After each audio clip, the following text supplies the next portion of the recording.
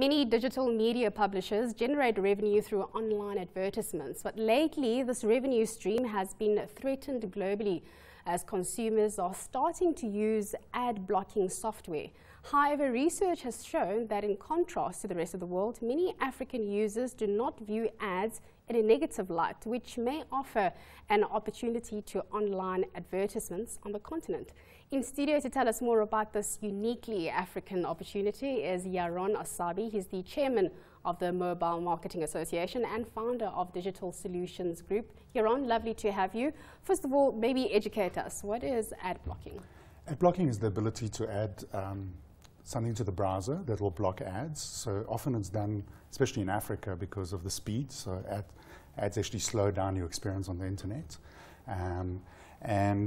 Recently with iOS, with iPhones, it's been released as an option to enable or disable, and that's why I think there's a lot of industry questioning whether this is going to be something that is going to be standard in all handsets. With Android, which is a very big operating system in the continent from Google, a lot of the phones, the low-cost Chinese handsets that we have are Android based. You can have a third-party plugin as well to be able to block ads. Okay. What's at stake here? So if you're unable or if you choose to not get an advert onto your phone or whatever device that you're currently using, what's at stake for the advertisers? Well, a lot of advertisers offer their content for free, so they need the advertising to support their business model in order to be able to sustain themselves. So obviously publishers are worried about it.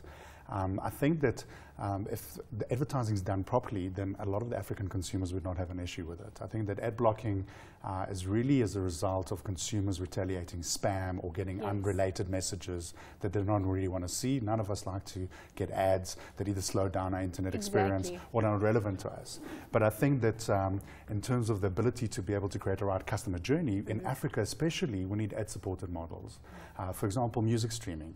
Affordability is not always available for us to pay a subscription service for music. But if we're willing to receive ads, just like TV, we can get the content for free. Same with video. And I think that with the advent of low-cost smartphones in the continent, a lot more people are connected to the internet. So unlike North America or Europe, where ad blocking has become an issue when you move from desktop to mobile, or people are retaliating and have do not call kind of policies, a lot of time we have a lot of new customers that actually launched the internet browser on their handset, and it's the first time they experience the internet on their mobile phone, and it's a great experience for them. So we have an opportunity to do it correctly now, before we get a negative sentiment for the industry. Yeah, when you say this is a uniquely African offering, do you think this might change as African consumers become more and more sophisticated? Absolutely. I think there's always a threat. It's like TiVo in North America was very popular. People didn't want ads while they're watching TV, so they pay a premium to do it. I think in Africa, because of this affordability issue that I mentioned earlier, I think it's actually an opportunity to do it correctly and to be able to make content that wouldn't be necessarily affordable for certain consumers through ad-supported models. If you look at Google, they're the biggest advertising company in the world. They offer you a lot of free products and services like search, email, client, but their whole model is a double-sided model. I'll give you free information if you give me your attention span for adverts, and I think that's a very good sustainable model when you have low average revenue per user from consumers.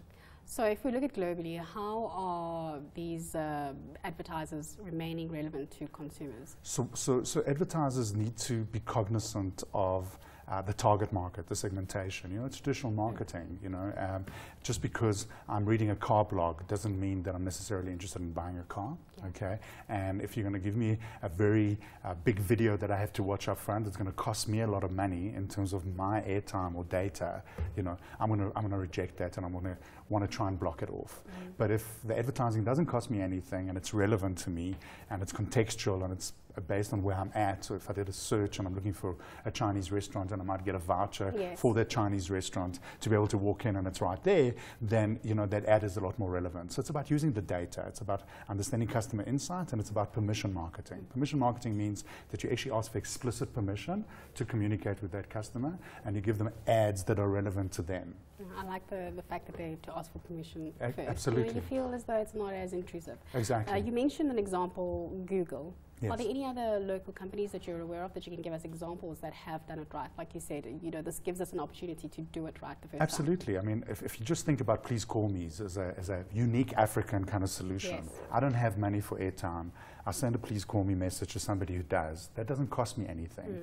And then the way that message is subsidized, even though it's a free message, is through a tagging of another advert. Yes. A lot of us don't look at that advert, okay? Now, I remember there's a funeral policy Exactly. thing that you that you'll get. Exactly. But if the brand manages to achieve return on investment from that advert and the consumer gets to use the product for free, then we've achieved the objective that we're looking at. You know, so Yaron, thank you so much for joining us this afternoon and taking us through what the digital marketing space on the African continent, this uniquely African offering that we currently have. That was Yaron Assabi. He's the chairman of Mobile Marketing Association and founder of Digital Solutions.